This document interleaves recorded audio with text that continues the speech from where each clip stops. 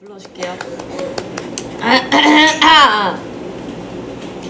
내가 좋아하는 거 더 좋아했었죠. 괜한 투정 부려도 화낸 적 없었죠. 나쁜 일이 있어도 날 보면 환히 웃었던 그대에게 못나게도 해준 게 없네요. 무언지 모르고 받기만 했던 것들 나 이제야 할 것 같아요. 사랑이란 걸 나는 그대를 알고 사랑을 알고 이별을 알았죠. 다시 웃게 해줄 사람도 그대뿐이에요. 그대 사랑이 깊어 마음이 아파 눈물이 가려서 한 걸음도 못 가잖아요. 차가운 내 두 손에 던 적 없었죠.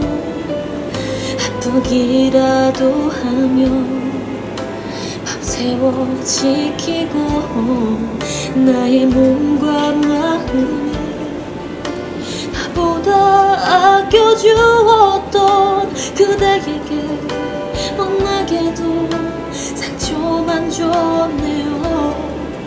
헤어지잔 말은 꺼낸 적 없었지만 변해간 마음까지도 감싸주던 한 사람 나는 그대를 알고 사랑을 알고 이별을 알았죠. 다시 웃게 해줄 사람도 그대뿐이에요. 그대 사랑이 깊어 마음이 아파 눈물이 가려서 한 걸음도 못 가서 자꾸만 돌아보는 나인가.